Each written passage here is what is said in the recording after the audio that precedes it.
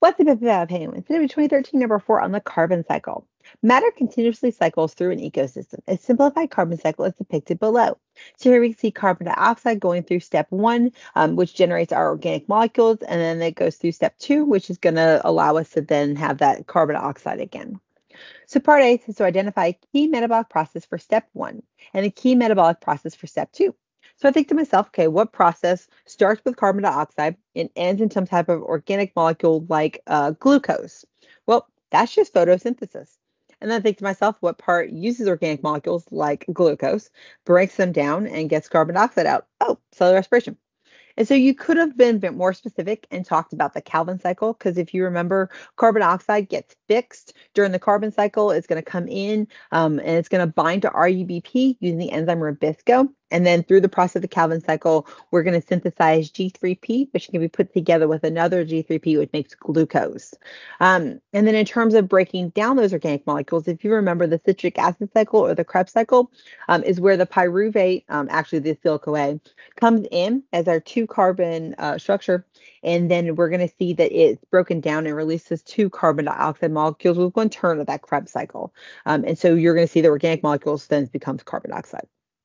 So then we have to briefly explain how each process promotes movement of carbon through the cycle. For this process, your explanation should focus on the role of energy in the movement of carbon.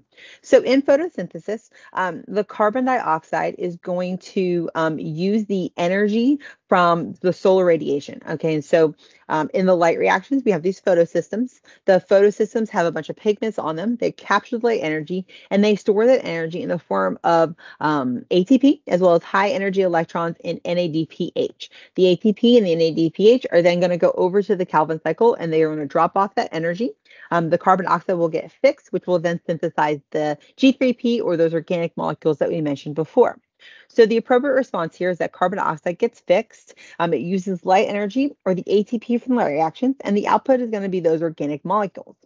Student said step 1 is photosynthesis. During photosynthesis, the energy of the sun is used to excite electrons. The movement of these electrons releases energy, which is utilized to convert carbon dioxide into C6H12O6 glucose and other organic molecules, which store the energy. In this way, C is moved from carbon dioxide to organic molecules. So then we also have to explain step 2. So the organic molecules, in terms of cellular respiration, we see that we're going to break down the organic molecules and we're going to release that potential energy that's stored in them. That energy is released in the form of high energy electrons that are carried by NADH and FADH2 to the electron transport chain, which generates a proton gradient. That proton gradient is then used to synthesize ATP as it moves down its concentration gradient through ATP synthase following the process of chemi-osmosis. And that then converts us back into the carbon dioxide. And so we release out the carbon dioxide when we break down those molecules. So what we're looking at here is organic molecules are hydrolyzed, broken down. We use the energy of these different processes to synthesize ATP, and then we have a carbon output. And of course, I'm giving way more information because I'm trying to make sure that you're understanding these phases.